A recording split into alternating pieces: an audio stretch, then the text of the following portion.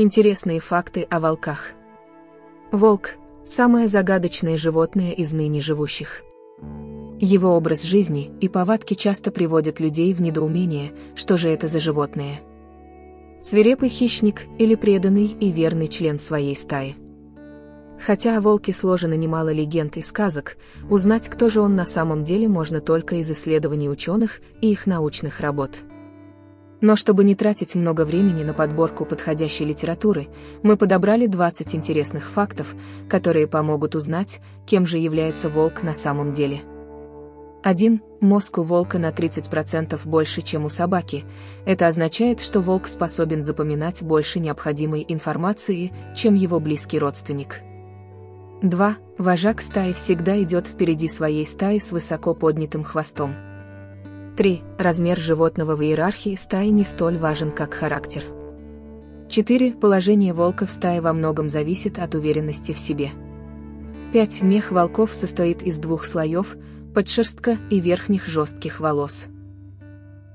Подшерсток не пропускает влагу и хорошо согревает животное в мороз, а верхний придает окрас и выполняет водоотталкивающую функцию. 6. Стаю всегда возглавляют альфа-самец и альфа-самка. 7. Самое низкое положение в стае занимают омеги, самец и самка с более мягким характером. 8. Самый крупный волк был застрелен на территории Украины в Полтавской области.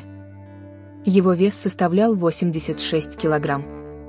9. Окрас волков часто соответствует тем местам, в которых они обитают. Например, у пустынных волков окрас с рыжим оттенком, у тундровых – белый, а у лесных варьируется от светло-серого, серо-бурого до черного. 10. Пожилой волк в стае не всегда вожак, он может исполнять и роль омеги. 11. Все волчата при рождении имеют голубой цвет глаз, но по истечению 2-4 месяцев цвет глаз у щенков меняется и приобретает золотисто-желтый окрас. Только в редких случаях у волков остаются голубые глаза на всю жизнь. 12. У волков существует своя система общения. Они используют для коммуникации вой, завывание, хныканье, ворчание, рычание, тявканье, лай и даже разные движения. 13. Волк может бежать со скоростью 60 км в час и прыгать в высоту до 5 метров. 14. Потомство альфа-самки и альфа-самца воспитывает и кормит вся стая. 15. Между соседствующими волчьими кланами возникают частые стычки за территорию. В таких боях в основном убивают не всю стаю, а только ее вожаков.